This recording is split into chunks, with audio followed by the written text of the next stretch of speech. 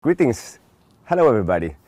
This is Dr. Miles Reed, doctor in both Western and Chinese medicine. Happy to be here with you again to tell you a few things that you pregnant mothers can do to help you having the best experience in your delivery and pregnancy, of course.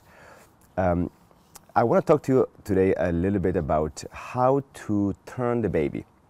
Many times mothers are concerned because the baby is not in the right position and the weeks pass getting closer to delivery and what to do to help the baby turn.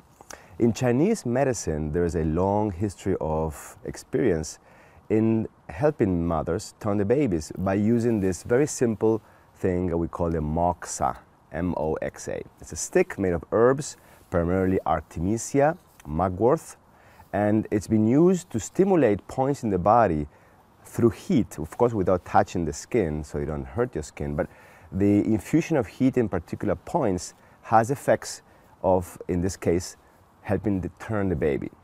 You might have heard about this, but I want to give you a brief description of how you can do it yourself at home. So you can find a moxa easily shopping online or in a Chinatown, where the city where you live. And it's a simple cigar made of herbs. And when you have the moxa, to use it, you hold it as if you're holding a pen. And you apply it, let's say this is the skin, and you place it near the skin, so enough that you can feel the heat, but it doesn't burn you. And this is more or less maybe an inch to 2 inches apart from the skin. And then let the heat sensation penetrate until it gets too hot.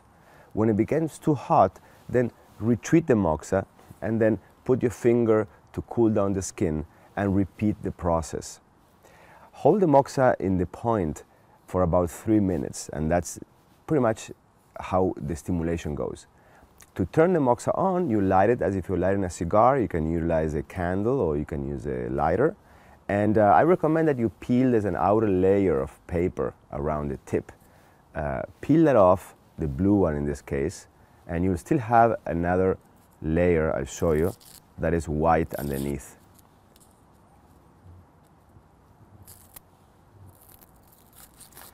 See, there's still another layer of wrapping that is white, and you can keep that on so the herbs don't get all dispersed. So you light it up and then have a plate next to you, because every couple minutes you want to shake off those burnt ashes, and so the tip is nice and hot. So which is the point to stimulate? The point is in your foot. And I show you with my hand, it's the corner of the nail of the small toe of your foot. And if you want to look it up in your browser in a Google search, it's the urinary bladder point 67. So you can do a search and you can get a nice clear maps.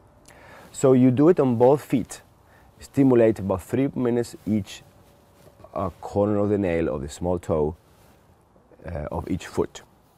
And it's best to start this on week 34. And depending on how much you're getting close to your delivery date, you can do it up to 2 or 3 times per day.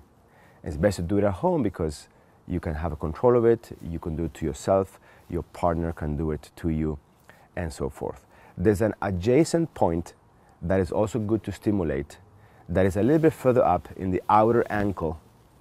It's halfway in the depression between the Achilles tendon and the outer knob of the ankle. So on the outside of the ankle, behind the knob, in that depression there, you can also do it in both sides, so in both legs. That is the urinary bladder number 60. And you can add this point as well, another 3 minutes on each side. If you're getting closer, you're not getting results. And also, both of these points, you can use them if you are wanting to induce labor. So you're getting at the end of your pregnancy, your doctor is saying, well, if you don't go into labor by this date, we will have to induce you. And it's always better to try to avoid the induction because it's forcing your uterus to contract, not in this following its own natural rhythm. So if you can have a natural labor, it will be much better for the experience of you. So you can stimulate these points, and again 2 or even 3 times per day, during those days in which you have the window of time before they actually induce you once you already have reached your delivery date. Of course, you can reach out to an acupuncturist in your area and have an acupuncture session to induce, but you can absolutely help it at home by utilizing the moxa in those 2 points. I hope this is helpful for you. We've used this in the clinic, and it's a traditional usage of moxibustion from hundreds of years, and it definitely is a resource that can help you to achieve the results and the experience that you're looking for.